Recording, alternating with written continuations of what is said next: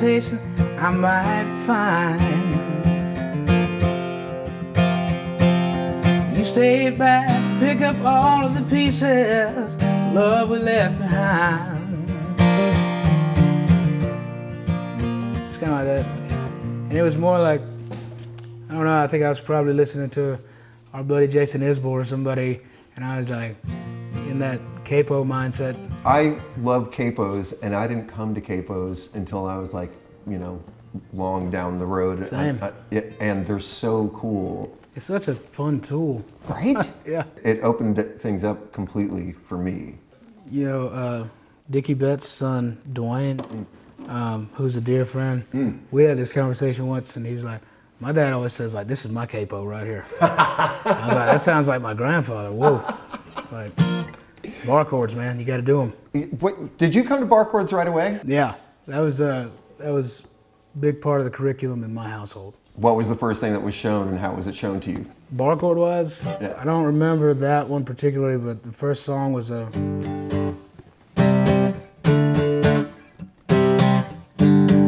ironically, by the Kingsmen, and then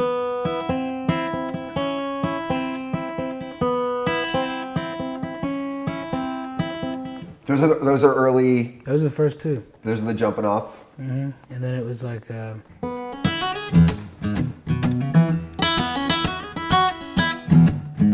That's kind of a big jump.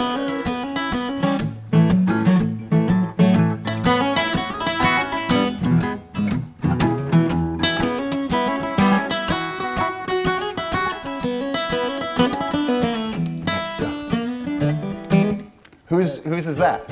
that's a Hideaway by Freddie King. So you grew up with records in your room. Yeah, I grew up with no supervision, guitars, and a bunch of records, and we didn't have any money for PlayStations or anything, so I had, you know, the original PlayStation. And I just had a lot of time on my hands, but my dad was supportive, but he wasn't like, you know, really diligent about my practicing and stuff. And my grandfather was military, so the way his teaching style was like, if you're gonna cry about it, just don't do it at all. Go do something else. And then you get tough, you know. I started on drums and guitar, and you know, learning the train beat. That was your first beat? Yeah, and he was really, really particular about the train beat because, you know, they play Orange Blossom Special every night, like.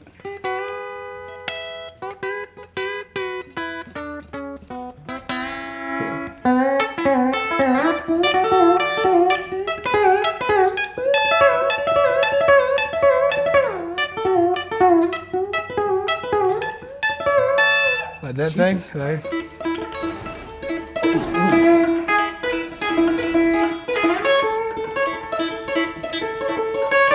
Like that vibe? That's amazing. Yeah. So they were teaching me that, and they even teach me how to play drums. Now, I mean, I guess you call it like interval training, but my grandfather was more like, you don't hear that going to the 4? You don't hear that that's the 4? And like, are you dumb? And it wasn't like in an abusive way. It was just more stern. He was an old school cat. When I was like really getting into guitar, like 11 and 12 years old, I was like, I don't want to sound like a guitar player, right? I want to sound like something else. So I'm like, what can I listen to? I'm like, what was Duane Allman listening to? He was listening to harmonica players, and he was listening to saxophone players. So I went and listened to tenor players, like, you know, King Curtis. I'd listen to King, and I'd listen to singers like Aretha, and then you can knock them all out in one shot and listen to like that Aretha record that's got King and Duane on it, and then you start putting all these dots together, and you're looking at just the tenor range, right? So that's what I was infatuated with singers like Aretha, and I got by just doing that and like trying to learn like Janis Joplin phrases on guitar, and like how can I make my guitar like gritty like Janis's raw vocals. So like the Marshall came into play, and fuzz pedals. Are there guitar players that have shown you things? Well, like my instructor, when I was in 10th and 11th grade, I went to the Fine Arts Center in Greenville, South Carolina, and I was part of the jazz theory and the jazz performance classes. It was 2-hour-long blocks, same instructor, Steve Watson, and he used to live out here in LA. He's from Greenville, but you know, he played, he was a real like go-to session guy.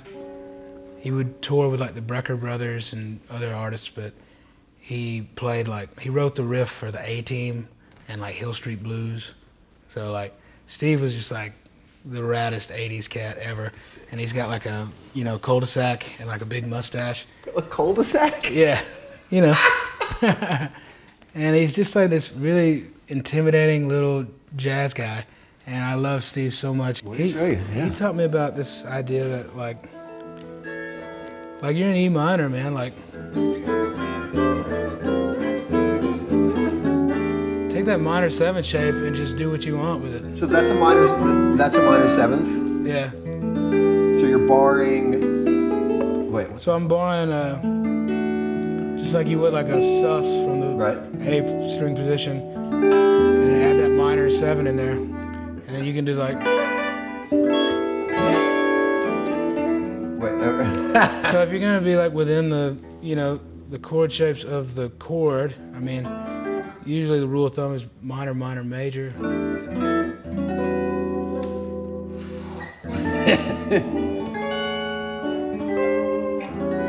Kind of find like odd, like different ways to shape like a major. Put some tritones in it.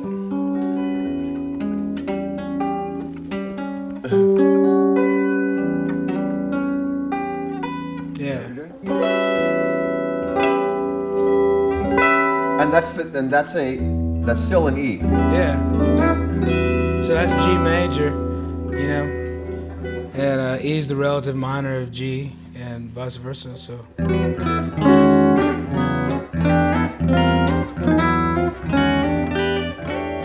This is like exactly the jazz thing that I've always been like, what do they do? Well, yeah, you just find that freedom. Like if you're just on the one. And by the one is the root. So yeah. Right. What's the most creative way to not just be in the pentatonic box? Like get outside of it, right? So like, if you're playing like.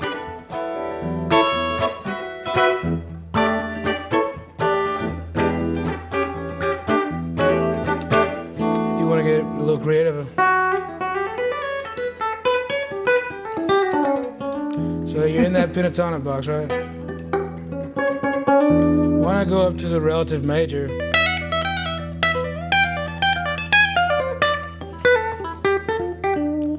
Let yourself work down.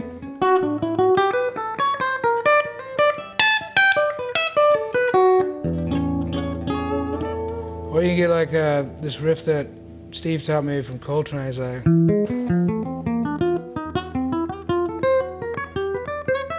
like that, or like. And then what's the next thing? Then you're back to there. Yeah, just loops. Oh, that's cool. Or you can do like the old school, like the Ricky Don't Lose That.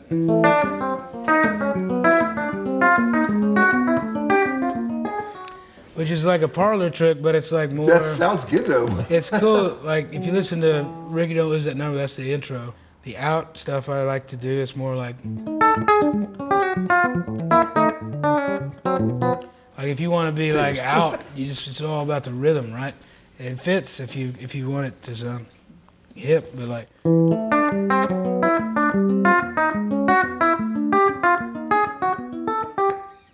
It's more the rhythm. But that's a fun one to throw in of like, so if you just play it over E.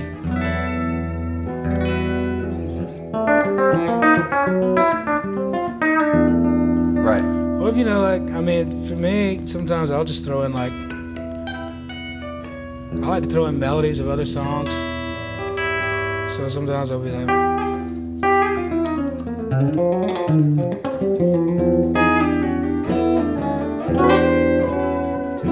That's such a cool thing then. So it's just sliding around in that position.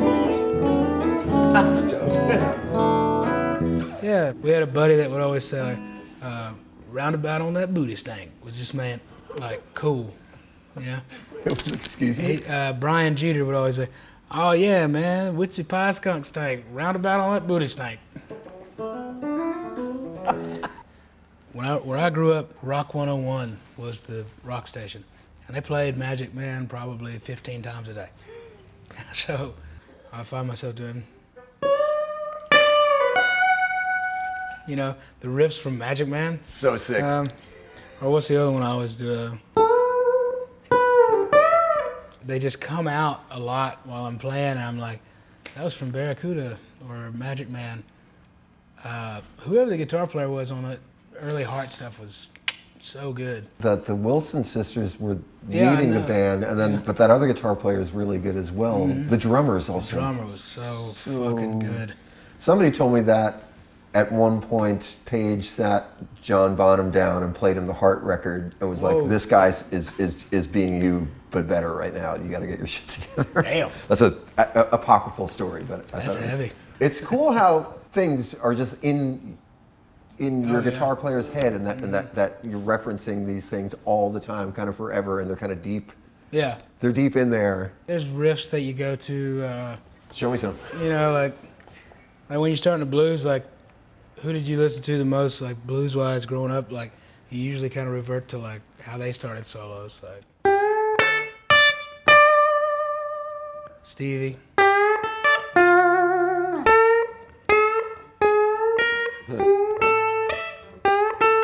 How'd you do That's that? the Stevie, is that? Yeah. Or he'll do that.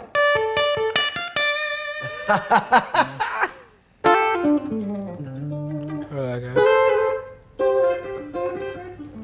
Or let's see, what's another characteristic riff? Like, you know, if you're playing slide, you like hit some Johnny Winter stuff. That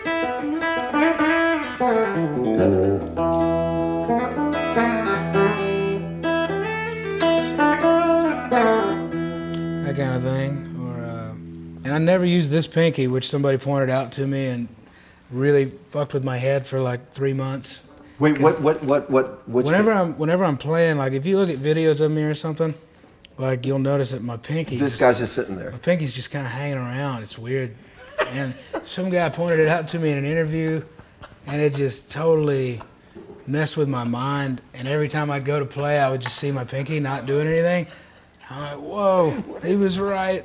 And he just like psyoped me, man. Like, don't point anything else out to me, please. Did it make you want to start fucking with your pinky more? Yeah. And I was like, I don't even have a callus on this finger. I don't know. I was totally, he just ruined me for a month. What was like the first finger picking pattern song that you learned? Oh, probably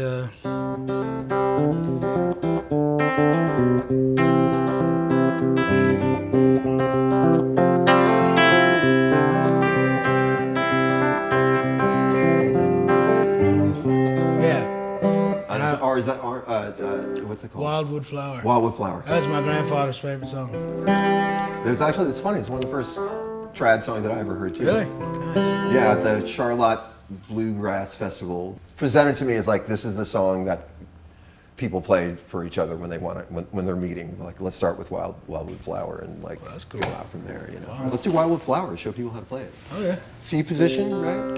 Yeah. How do you do your C's? I do that. So you let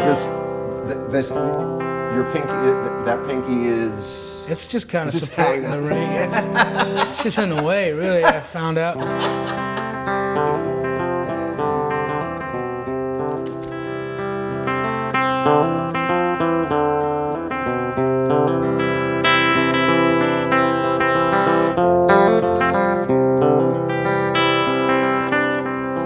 Isn't that where it goes? Yeah.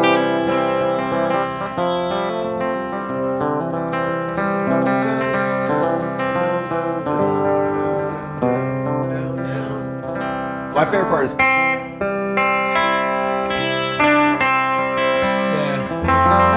Why does that sound sad? Is it weird how it sort of it's- sounds yearning and It sad, even though it's definitely me? evokes sad.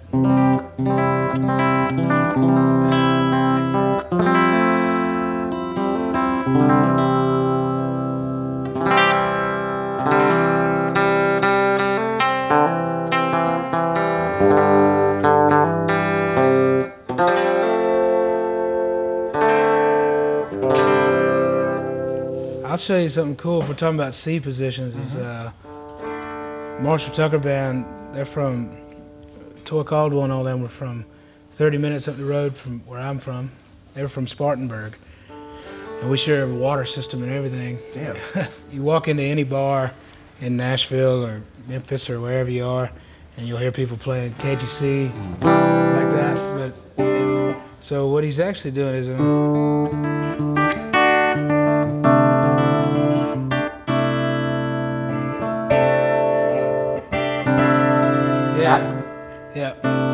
So you're starting in a D position, and then you're holding the D shape, but adding this.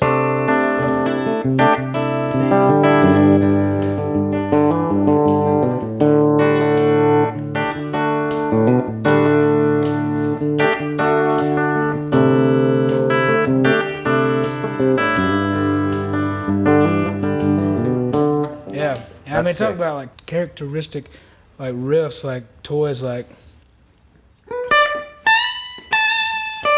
That's great. He played it with his thumb.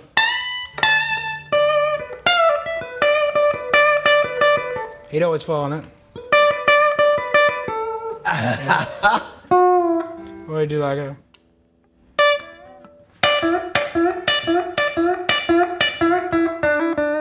Those are all toy. Those are all toy Caldwell. Yeah, and Such a Toy's cool name. vibrato was like a little more boingy-oingy.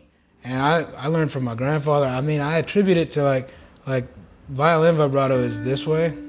Which is going, I don't know, like along this. with the string, in the same direction as the string. So I learned vibrato from him, and he was a fiddle player, so I think maybe it's a little more controlled if you're doing it that way as opposed to this way.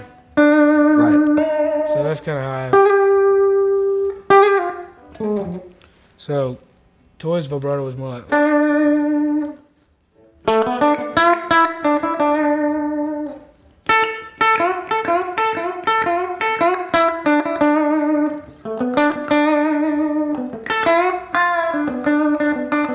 Toys, man. I mean, his So cool. I had a violin teacher in 5th grade. The first and last year I played violin. She had a sign on her door that said, never play like nobody's watching. So if you happen upon that sign, catch it on fire, for one. I mean, play like nobody's listening, man. Play like you aren't listening, dude. Just become so familiar with your guitar neck that it's an extension of what you want to say. Just get wild, get weird with it. Like nobody's listening. Play like that. You know? But I mean, as far as just like fundamentally speaking, I mean, don't listen to guitar players. I mean, go listen to something else. Listen to a singer like that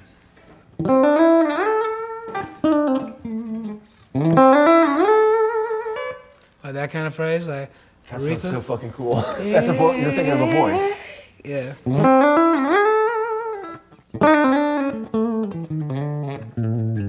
Our homie Derek Trucks, king of that, you know.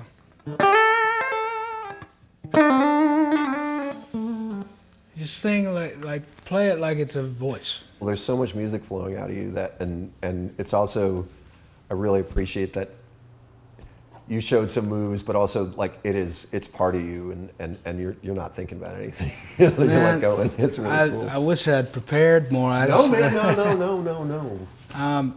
But you know, anybody that wants to learn from me, I really always like to make an effort to at least do my best to explain. I'm just so thankful to be doing what I am doing. Maybe I'll just work on explaining it a little better. I think you do you, and you're doing great. You too, Seriously, man. I learned so much. Thanks you so bro. much, Mark. Thanks for having me. Dude, hell yeah.